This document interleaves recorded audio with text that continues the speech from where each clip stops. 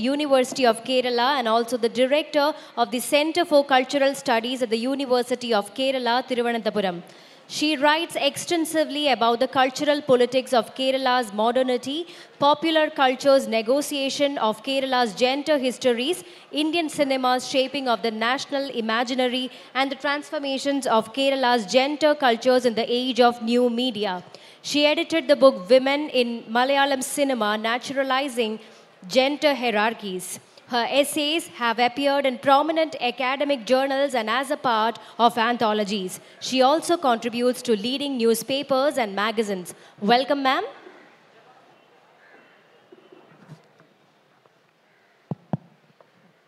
Welcome, sir. This is a very rare honor. I deem it a privilege to be in conversation with you. It's a fascinating read, that book of, yours, which is called Memoirs of a Maverick. For those of you who haven't seen this, I think you should get to see it and read it. Because it's not just about the memoirs itself, but I also feel that it's a very, it's a document on the first 50 years of India's freedom, till liberalization, roughly. So, roughly 5 decades of the social and political history of India, where you also meet some very, very interesting men and women, very fascinating, variegated, colorful, enigmatic kinds of personalities. The book is peopled with such characters. What impelled you to write a book of this kind, sir? Nothing impelled me. In fact, I would never have written this book because I didn't know why my life should be of any interest to anybody. But as I've said in my introduction, the publisher, Chiki Sarkar, she suddenly sprang the suggestion to me that I should write my biography, my autobiography. And Sonia Gandhi, who was present on that occasion, she enthusiastically agreed. So at that point, I realized that she had no plans for me anymore.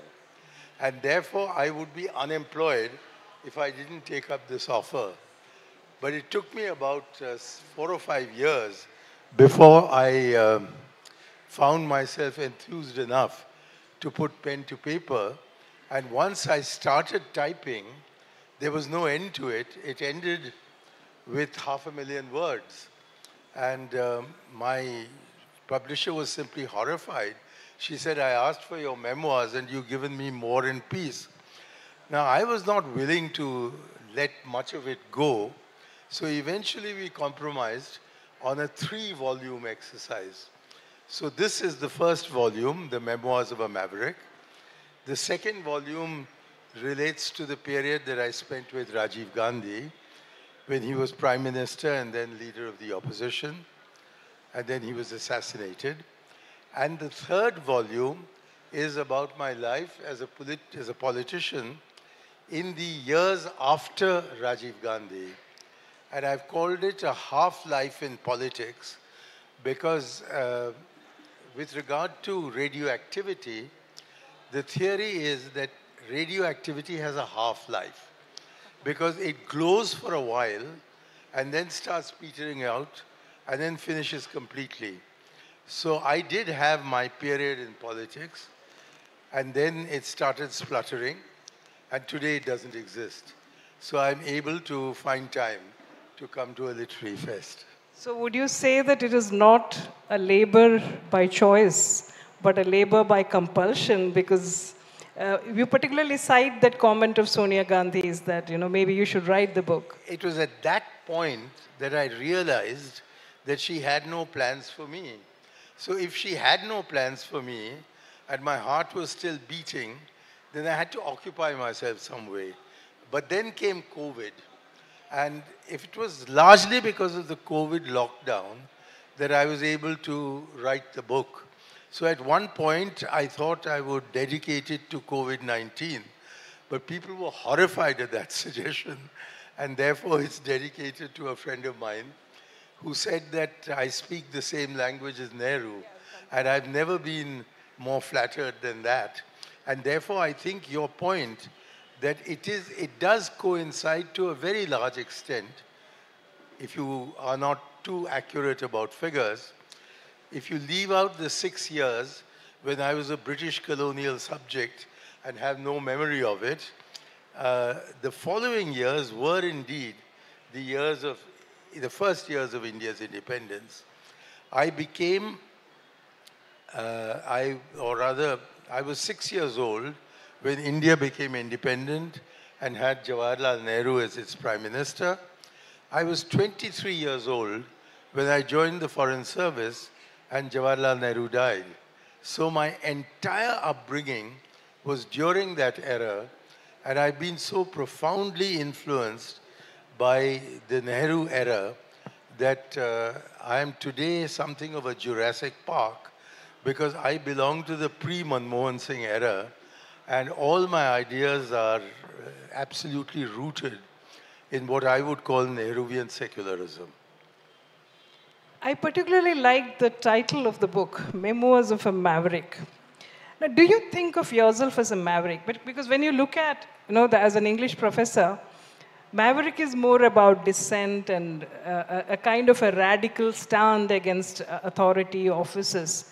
But you have occupied offices, you have occupied positions of power. So how do you yoke these things together? It was a question that, I really wanted to raise with you.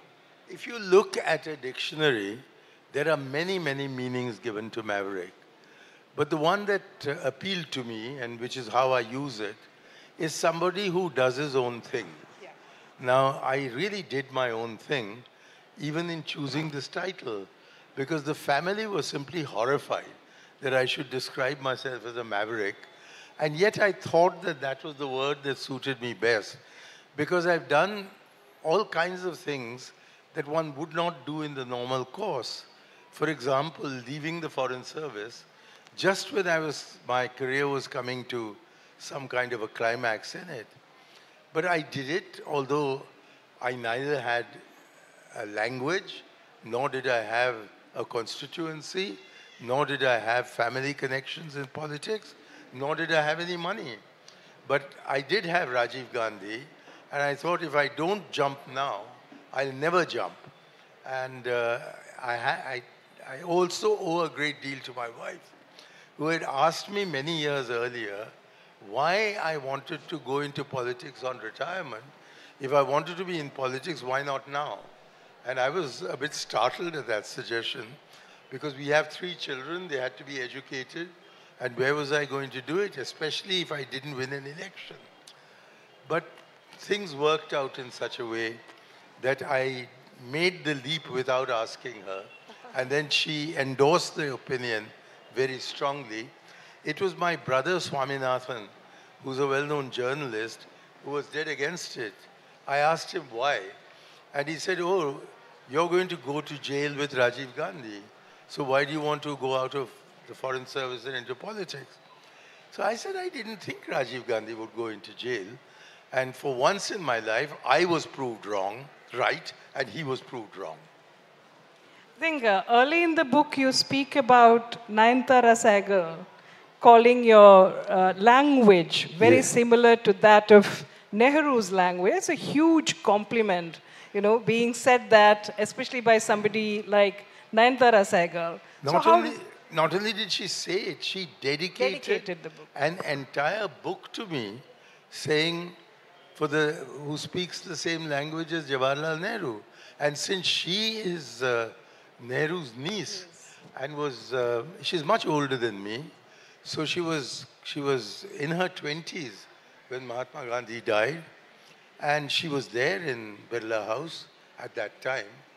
So to have somebody who is so connected to Nehru saying to me that I speak the same language as that, it was such a huge compliment. And it was she who said, she was horrified when I said I'm going to dedicate it to COVID-19. So I said, in that case, I'll dedicate it to you. And that's how it came to be dedicated to her. No, but I just don't think about it as a compliment that was topical because over the last few decades, speaking the language of Nehru means a lot more, I No, think. it means Yeah. being a maverick.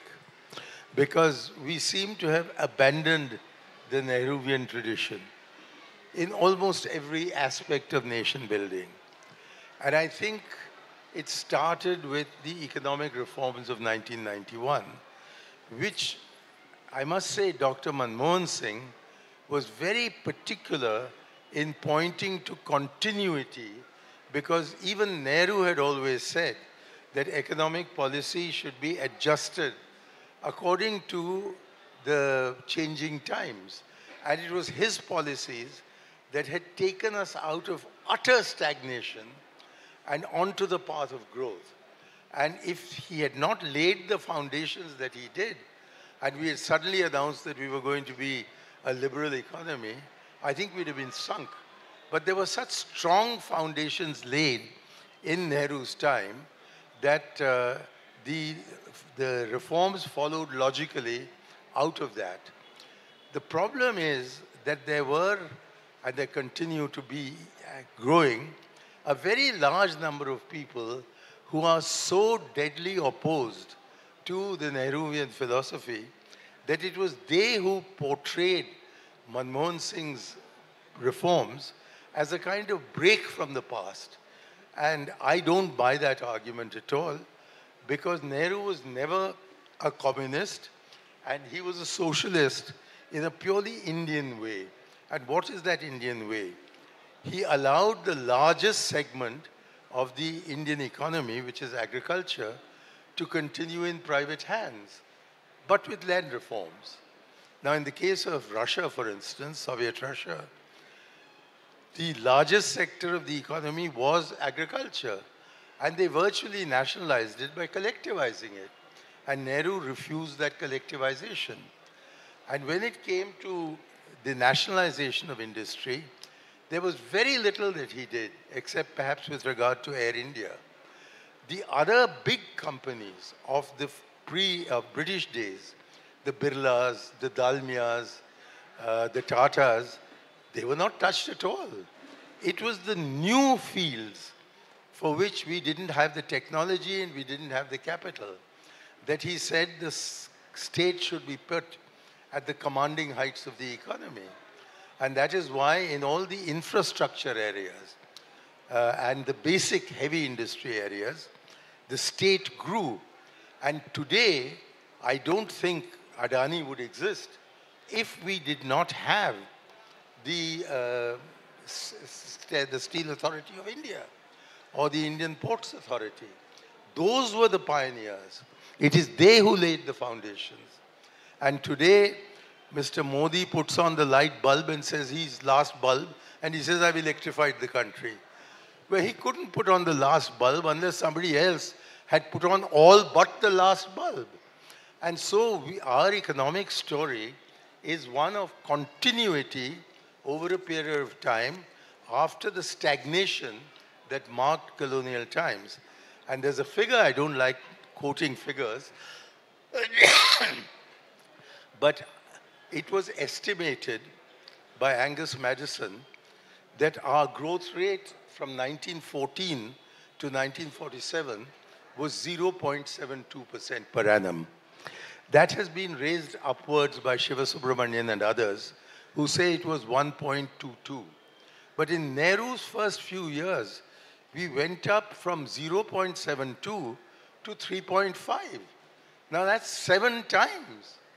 And it's such an amazing achievement that if we had maintained the Nehruvian rate of growth, we would today be growing at 21% or even more, perhaps 42%. And so I think it's very, very wrong to divide the history of India into the Nehruvian period of stagnation and the post-Nehruvian period of growth. It's not at all that story. And I was part and parcel of the reforms movement. That is in my last volume, which is still to come. And so I won't go into that. Yeah, but I'm a little curious, sir. since you mentioned the PM and you mentioned some of the new things that are coming up, I'm a little curious to know, within the Congress, is there a possibility of retrieving that stand of, Nehruvian philosophy and working on it towards, new possibilities? I am an Aiyar, but I'm not an astrologer. So I can't really look into the future and say this will happen or that won't happen. But the chances of its happening, the chances of rendering the Congress Nehruvian are very slight for two reasons. One, the Nehruvian era is over. It was over when? It was over 50 years ago. So we can't be driving backwards. But there are some fundamental values of which I regard unity in diversity as the single most important value. And I regard calicut as an example of that. I mean, you see even the girls who are wearing these yellow T-shirts, the Muslim girls have their hijab around their scarves around their heads. And nobody even notices. And yet, just next door, what a big issue it has been made. So therefore, unless we respect our unity in diversity, I don't think India can last. And it is the threat to India that has to be challenged by not a return to Nehruvian policies, but to Nehruvian values, so that we build up policies that conform to those values. And of those values, the single most important is unity in diversity, out of which we have to have respect for all religions and all cultures and all languages. And that idea of India has been under assault for the last 10 years. And I think India today is much more emotionally disintegrated than it was in 2014. And if this trend continues, then we'll either move towards a vicious dictatorship or we'll move towards the disintegration of India. So a return to the basic values of our freedom movement is, I think, the single most important imperative, especially in this year of 2024, when we have an opportunity before us, which we don't seem to be availing of, but we have an opportunity before us of reversing this aberrant trend that has entered our polity and our society and our civilization over the last 10 years. Thank you. I think that's a very, very pertinent point that you raised. I wanted to ask the question that I'm going to raise now a little later on, but since you mentioned dictatorship, I think in the journey of your career as a diplomat, you were in 3 countries that were under dictatorships, right? Vietnam, Iran, and Pakistan. Iraq and Pakistan. Vietnam, Iraq and Pakistan. Yeah, 3 countries.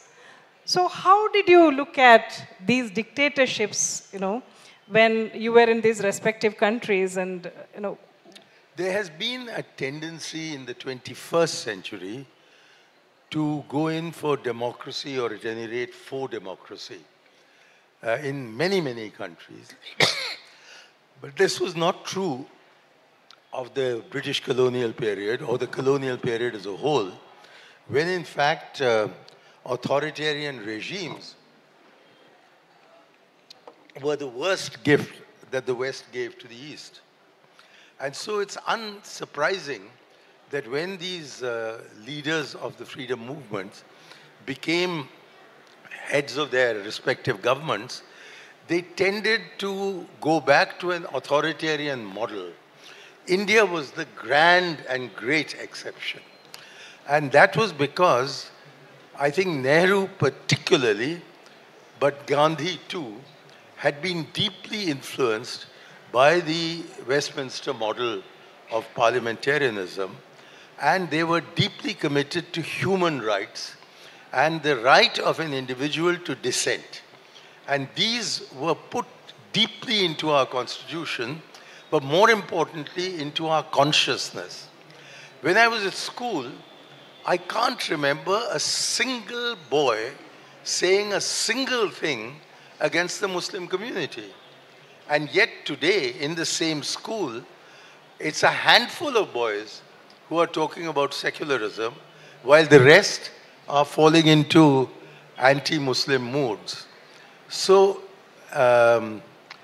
there is something to the freedom movement was the creation of a nation and the creation of a history.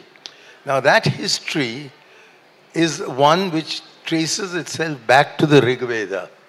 The Rig Veda has a verse in which it says, after describing nature and mountains and rivers and the sea, it says, who created all this? And the answer it gives is, only he knows. And then comes the punchline, which says, and perhaps even he doesn't know. Now, Nehru picked up these lines, and his discovery of India begins with the discovery of skepticism in India. We never had a firm belief that only this is right and everything else is wrong. And it is that which is the characteristic of India as a civilization. But India today calls itself a Vishwaguru. Vishwaguru? And we are not able to keep the people, 200 million Indians, feel that this is their country? Vishwaguru? And you tell me that I have to speak Hindi? Yeah, I do speak Hindi. But that's a voluntary decision. It's not imposed on me. I'm told that if I'm not in Ayodhya on the 22nd of January, I'm not going to be a good Hindu. Well, I'm not a good Hindu anyway, but I don't see what business it is of the government as to whether I am a Hindu, a good Hindu, a bad Hindu. And yet, these are becoming the markers of our national character. And that is why it has to be stopped. Because if it's not stopped in 2024, then by the time we come to 2029, or worse still 2039, we may be as different an India, or perhaps an India that doesn't exist at all, than we were up to 2014. And so this election is not only a question of whom do you want ruling this country for the next 5 years, but also a question of whom do you want, or what kind of an India do you want in 50 years from now? Are we to be in 2047, 100 years after we became independent, a totally different country, or an even better version of the India we were in 1947? Thank you for that. I go back to the question that I raised, because I was a little curious to know, because these were three different kinds of dictatorships, right, in Vietnam and in Karachi and Baghdad. So how was it to think of them as different ways of maybe, you know, dealing with power, disbursing power relationships? So, I mean, you as a diplomat might have had a certain kind of a critique to these different varieties of dictatorships. So I particularly wanted you to... My fundamental position was then and is now that democracy is a bad form of government, but it's better than all other forms of government are worse. So Vietnam was, I was in North Vietnam, and North Vietnam was being bombed on a daily basis by these savages who are called Americans. And the person most responsible for it happily died last month, Henry Kissinger. So the kind of barbarity that one saw among the Americans, who were to be seen only 60,000 feet up in the sky, was this bomb culture. They had no compunctions about killing an entire people in order to promote some ideology. And I was witness to the firm determination with which they said, "Kaum ko zi quin deklap terzo," which meant that nothing is more important than independence and freedom. That was Ho Chi Minh's slogan. And since nothing was more important than independence and freedom, the people of North Vietnam voluntarily gave themselves over to the command, the military command of Pho Nguyen Giap and the political command of Ho Chi Minh. And in the end, they won.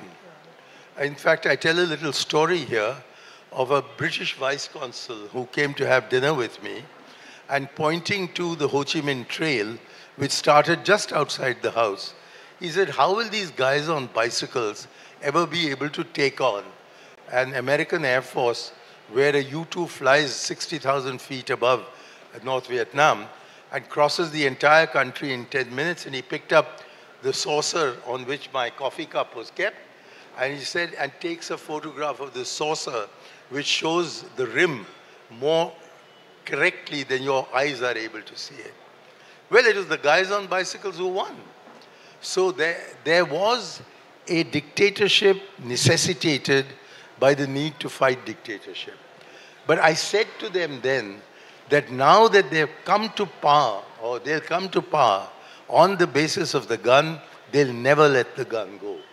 And although Vietnam today is a very different country to the one I served in 1968, the fact is that those who won by the gun never let go the gun.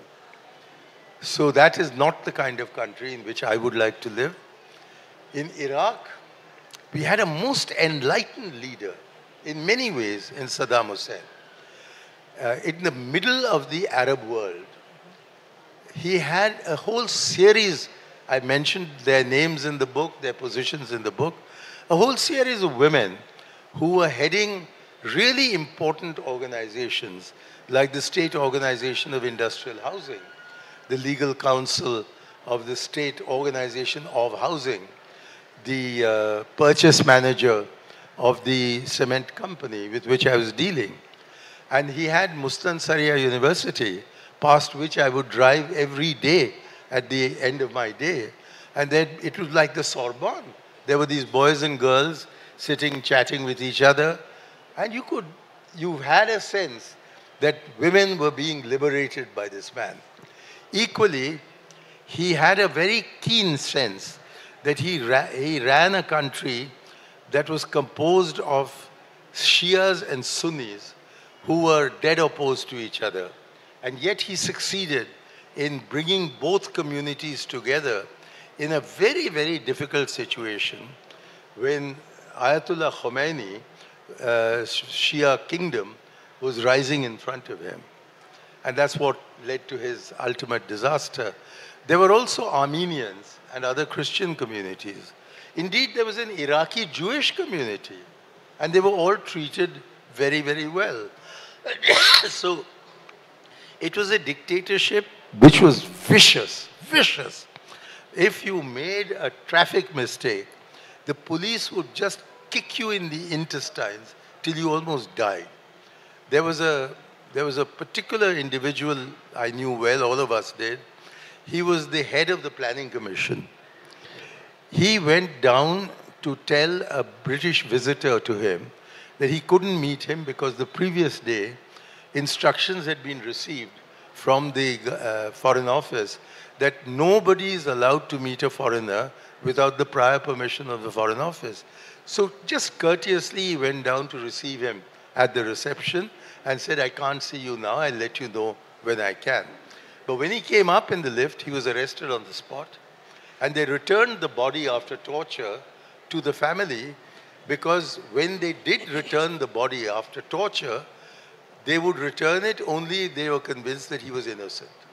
If he was guilty, the body wouldn't be returned. And that's how you knew whether you'd been killed necessarily or unnecessarily. And as against all this, I arrive in Pakistan, which is allegedly under a dictator. And looking at the way in which people drank, the amount of alcohol they consumed, so much alcohol they consumed that when I had finished 3 years in Karachi and the foreign secretary asked me what quality he should look for in my successor, I said, only one, sir, a very strong liver. So he said, a strong liver? I said, I know exactly where the Darul Islam ends and the Darul Ulum begins, the other one, the Darul Harb begins. He said, where? I said, it's the bar of the Sindh Club. South of that, I said, north of that is Ziadam, and south of that is freedom. And so they used to crack Zia jokes. Unfortunately, I'm sitting with a lady and there's a mixed crowd here, so I can't repeat any of those jokes to you. But in the middle of this dictatorship, this kind of talk is taking place, and it's taking place freely. And I, as an Indian diplomat, am supposed to be an enemy, and yet there is not a single Pakistani who does not with enthusiasm accept my request to meet him, and then is completely open and free, and talks to me about what? About how will India give them give them succor in the Rajasthan desert. I say, yeah, if you start a revolution. And then I told Hafiz Pirzada, who asked me for sanctuaries, I said, Hafiz, the only revolution you'll ever make is when you stir your sugar in your coffee. So the thing is that there was a lady called Amy Huck, whose husband was a cricketer of very high distinction, lived in Dubai like you do. And after the Nizam-e-Mustafa, they just raided her house and they found several bottles of whiskey. And a big story was made of it in the evening papers. Next day comes a coda to the Nizam-e-Mustafa. It says that an Englishman's home is his castle. And Zia orders his police not to go into any private home to look for alcohol.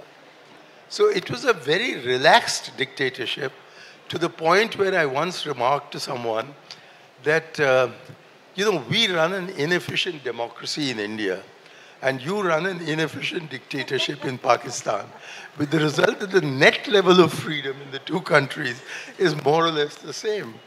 And this got proved to me beyond question when, towards the fag end of my stay in Karachi, my driver, who was a Pakistani and very disciplined, he turned up late on a day when I had an early morning appointment. So I was infuriated. I screamed at him. And after I calmed down, he said, can I explain to you why I'm late?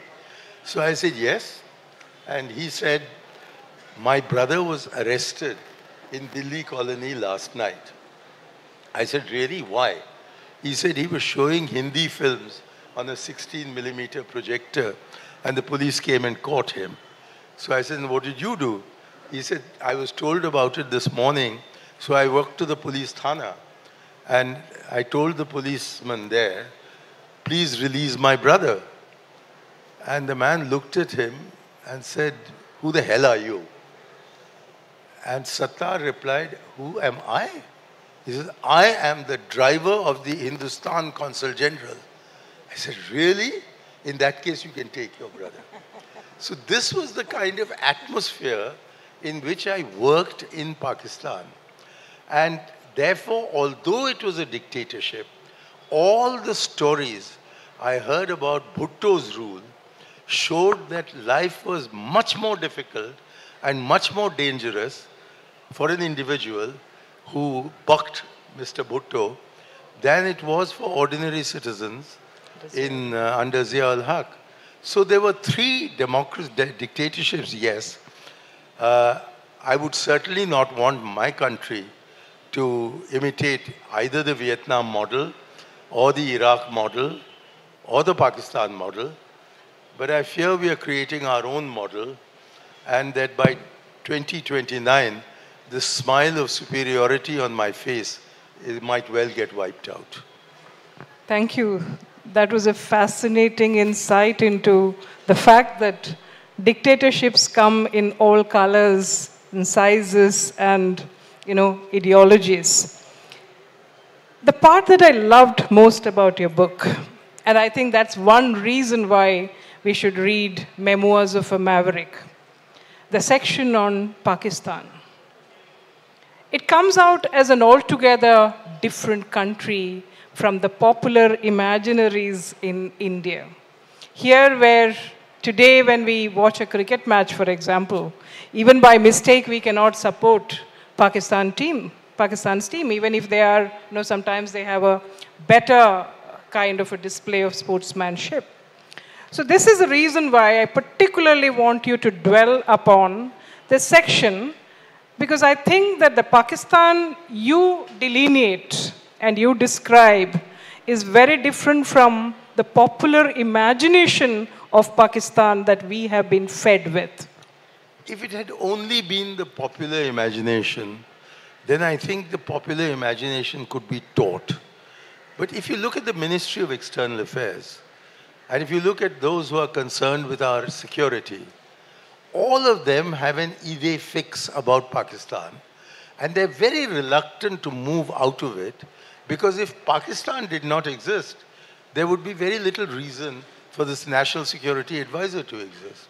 There'd be very little reason to have an army chief.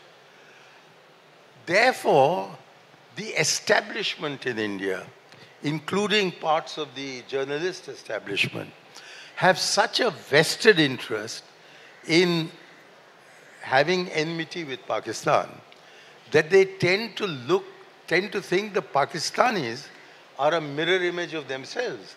They tell us, what is the use of the Pakistan army except to attack India? Well, what's the use of the Indian army except to attack Pakistan?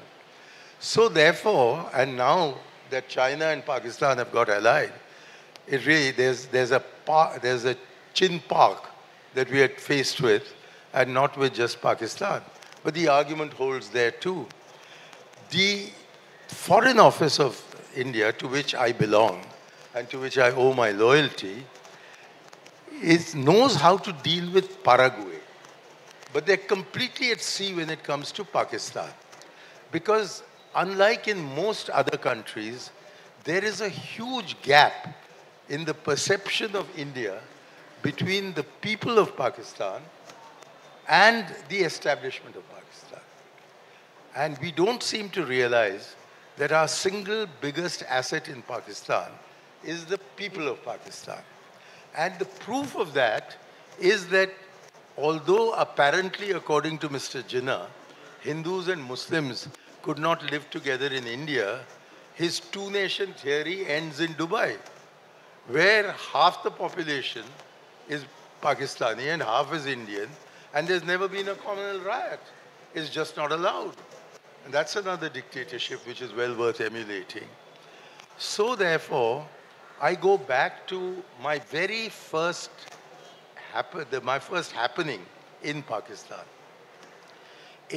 This is a string of 3 stories, so you'll have to bear with me a little. Please.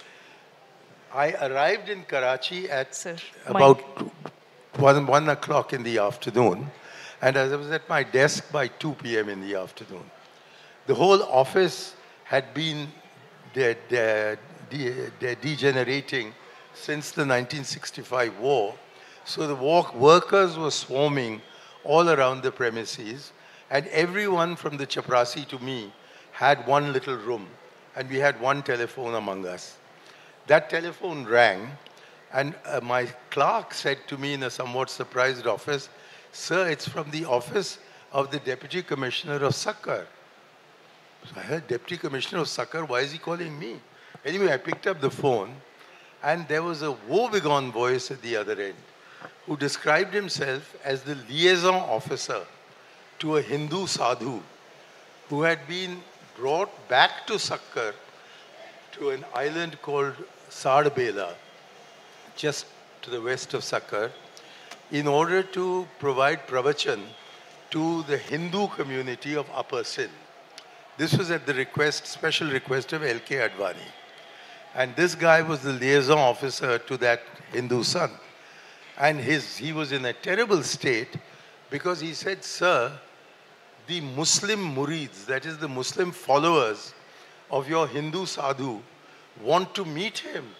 What do I do?" So I said, "What do you do? What's your problem?" So he says, "Sir, how can I let them meet him?"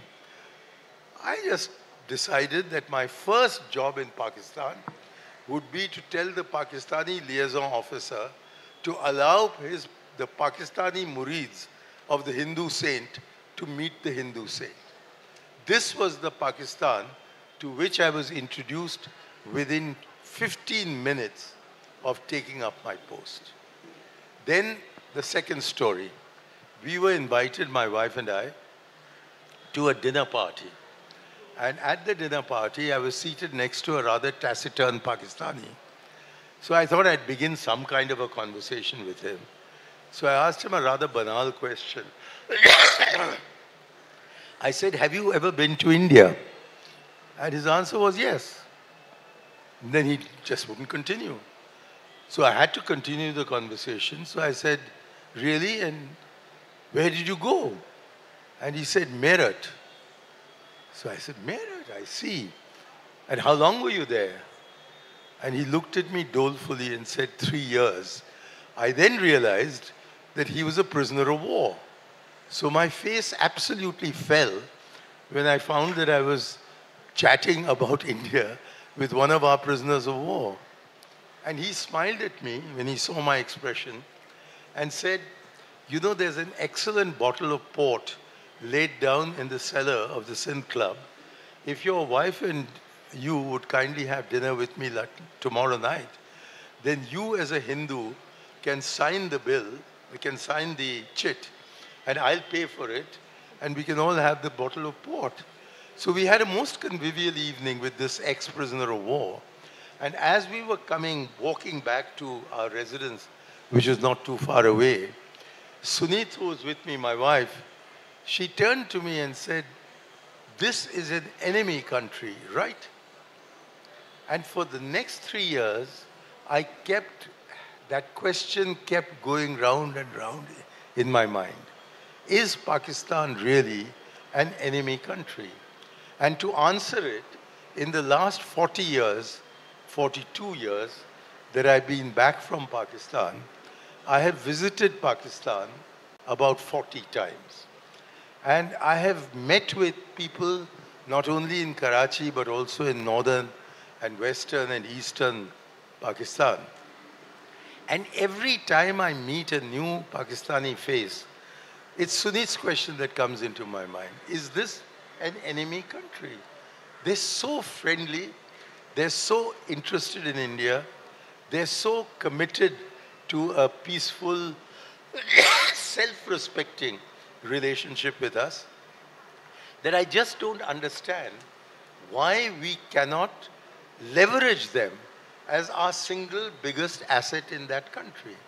And this opinion among the ordinary people of Pakistan spreads also to elements of their foreign service, to elements of their army, and to a section of the politicians. But if you go on insulting them, if you say, I will not talk to you, but I will conduct surgical strikes, well, what can they do except say, in that case, you are behaving like an enemy, so I'll behave like an enemy. Gandhiji said, and he converted Jesus' moral injunction into a political philosophy when he said, turn the other cheek. I don't see if there is a goodwill blitzkrieg towards Pakistan, there is no country in the world which would respond more affectionately towards us than Pakistan. And by exactly the same token, if you go on insulting them by saying, I won't even talk to you, kutti. I mean, it's like children in a playground. Naturally, they turn around and say kutti to you. So therefore, we seem to have taken the wrong path. We took the right path, I think, from 1947 to 1971. Because at that time, it was a very different Pakistan. But after Pakistan was defeated, and comprehensively so, in 1971, they suddenly realized that they had been fed with a lot of wrong notions. Notions like 1 Muslim is equal to 4 Hindu soldiers. And sometimes that 4 became 40, and occasionally it became 400. And then there was the slogan, कि कल शाम तक कल शाम तक इस्लाम का झंडा लाल किले पर लहराएगा. That till by tomorrow evening, the flag of Islam will fly over the Red Fort in Delhi. they realized that all this was rubbish propaganda being fed to them. And we were very lucky that we got involved with Pakistan at that time. And at that time, the desire to make some kind of friendship with India was so great that Ziaul Haq met Rajiv Gandhi 6 times in 1985, the year that Rajiv became Prime Minister. And they subsequently, in an interview given after Ziaul Haq died, Rajiv said it was so much easier to deal with a hawk in Pakistan than to deal with a dove, because the hawk would have the establishment behind him, whereas the dove would be fighting against the establishment. And it was in this light that he said that even in the northern regions of Kashmir, the Siachen question, he had almost arrived at a solution with Zia, and it was Zia's death in that air accident, the case of exploding mangoes, that brought that initiative to an end. And he said this in the context of his attempt to tell Benazir that he said it publicly in a banquet speech, that when we became independent, I was only a child and you were not yet born. So it falls to us to avail of the goodwill that exists between our peoples to convert that into a good relationship between our countries. But then Benazir was knocked out by the army. The only time we have succeeded in coming to agreements with Pakistan, which have lasted, are under military dictators. It's under Ayub Khan that we settled the Indus Waters Treaty, and notwithstanding 4 different wars, that treaty has lasted. It's still being operated. Equally, under Ziaul Haq, he visited India half a dozen times with no reciprocal visit. And when Operation Blue Brass Tacks took place and the Pakistanis got alarmed, he immediately agreed to come to Delhi and sort things out. Pervez Musharraf, despite having the door slammed firmly in his face in Agra, initiated the dialogue that resulted in a virtual solution to the Kashmir issue. And under civilian dictators, because they're all dictators, under civilian dictators, we get nowhere. Whether it was Jinnah or Liaquat Ali Khan or any of the numerous prime ministers who followed, or Zulfikar Ali Bhutto, who wanted to fight 1,000 years war with India, or under the recent lot, who for the last decade or so have been running Islamabad, there is no sign that they want to or are capable of conducting a structured dialogue with us.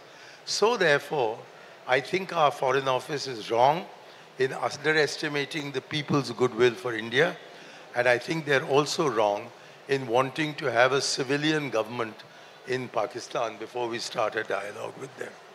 Thank you. I think those sections of the book were profoundly revelatory to me as an academic, and I think these are sections that should be dwelt upon in India and maybe even taught in the schools, because I think students should awaken to those kinds of possibilities and different readings, especially given the fact that there is a method in this madness. There is definitely a method in this madness, because the otherization of nations is also part of the larger schema of otherization of communities, of certain communities, right? It's integral to it. This government has been so othering the Muslims that how can they reconcile othering Indian Muslims by making friends with Pakistani Muslims? So they've converted Pakistan from being a question of external affairs into a question of being Indian affairs. And in this, the victims are the Indian Muslims. And the Indian Muslim has never felt as alienated from New Delhi as he is feeling today. And that is probably the reason why in the last decade of these last 10 years, this must be my 10th or 12th visit to Calicut. It's the Muslims who keep calling me, the Indian Union Muslim League. It's not the Congress that calls me.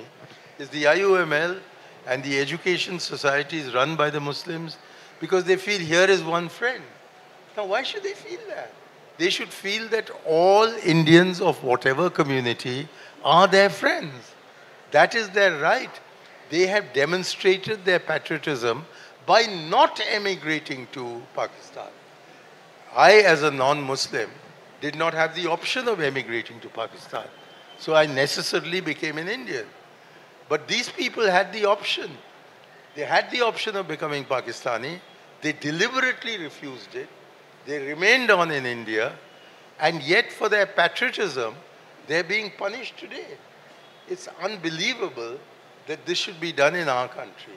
And equally, there are 3,000 Christians who have objected to the 100 Christians who attended Modi's Christmas party. Their petition is out on the internet.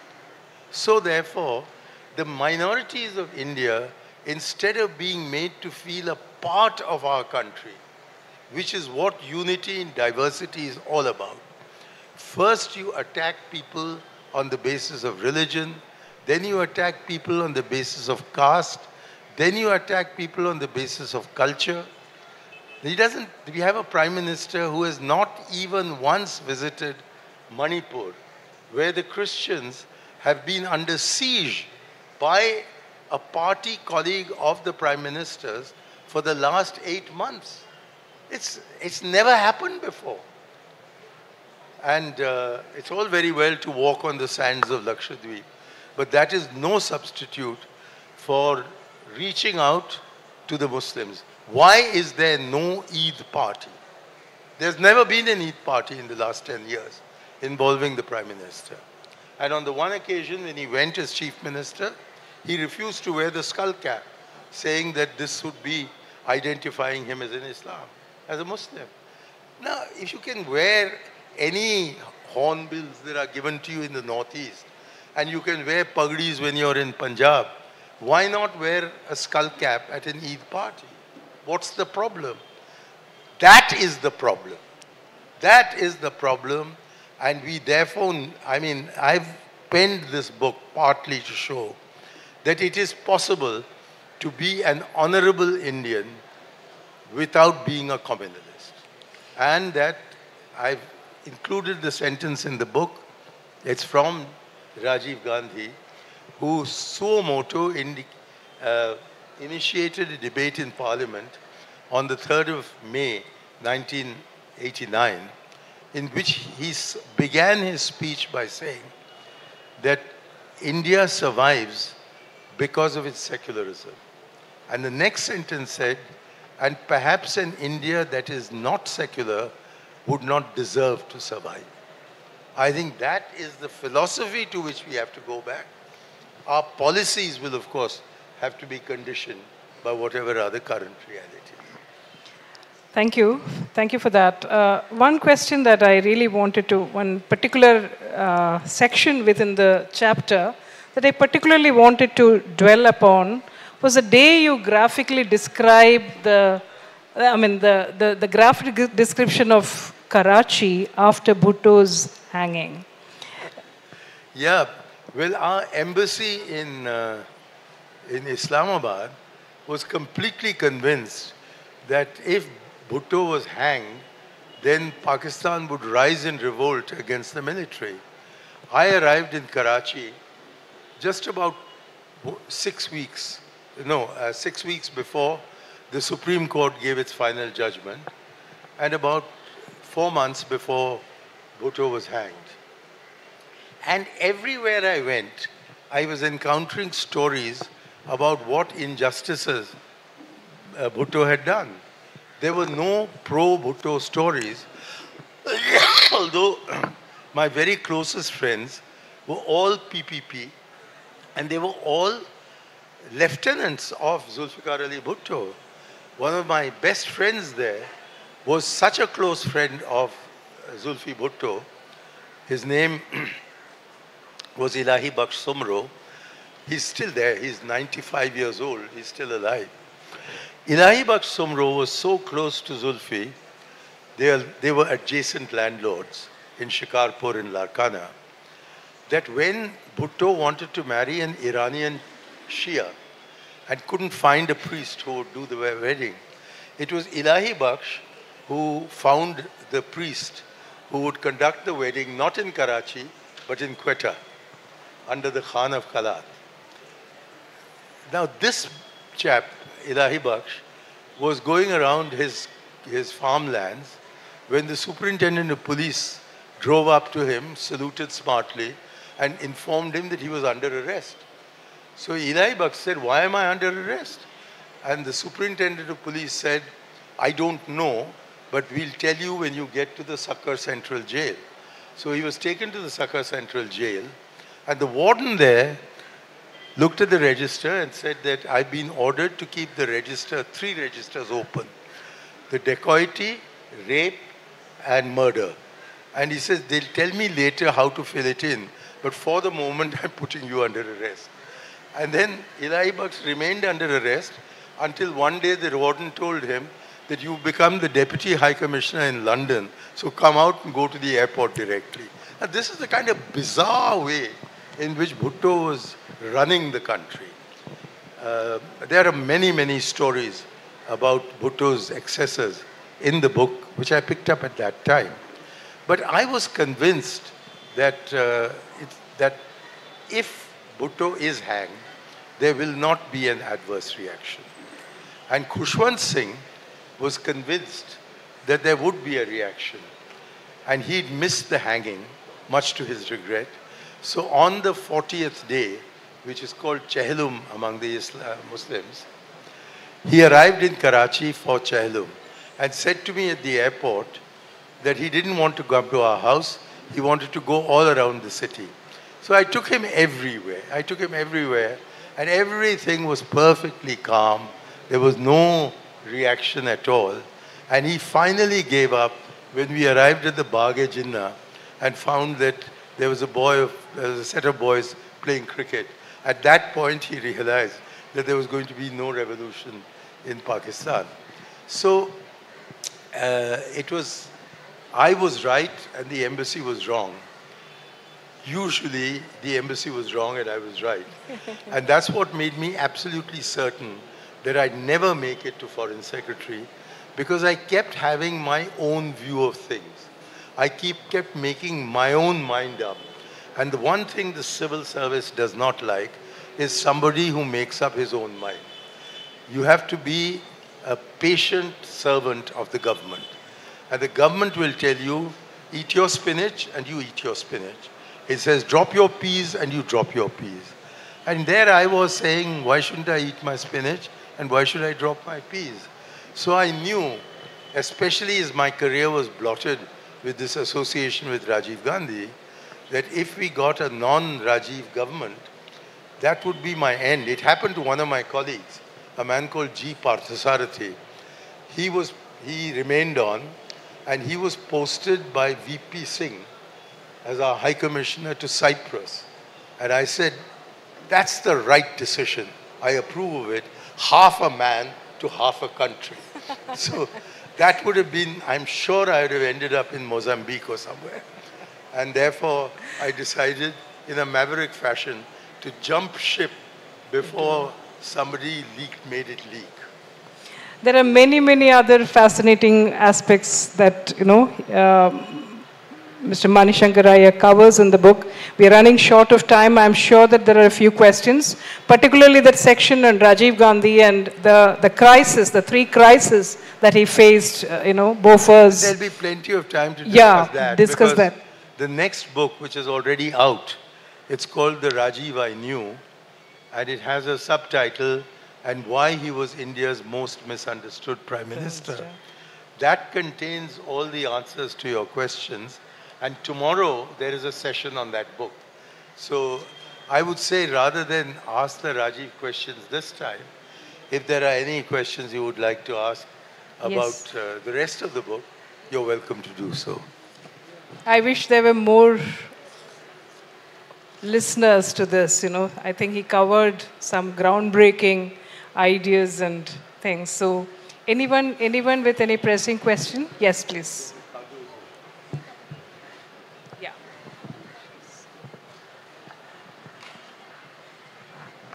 Thank you, Mani, for taking us on this wonderful, memorable journey with wide-ranging perspectives. I can completely agree with you on your views on Pakistan and how the people are so friendly. That's exactly how I found them when I went there, and the problem is entirely the creation of the two governments. People to people, so friendly. I've known you for like 40 years or something, and one of the things I learned was your fantastic memory. This book with 500,000 words, how much of it was written from your memory, and were there some notes that you had taken along your way? No, I didn't keep a diary. And in any case, much of this book could not have entered a diary, it could have only entered a book. But especially when it comes to this second volume, I had to do a lot of research, including I did a lot of research and got a lot of documents. I did check them out. In fact, the checking process continues now.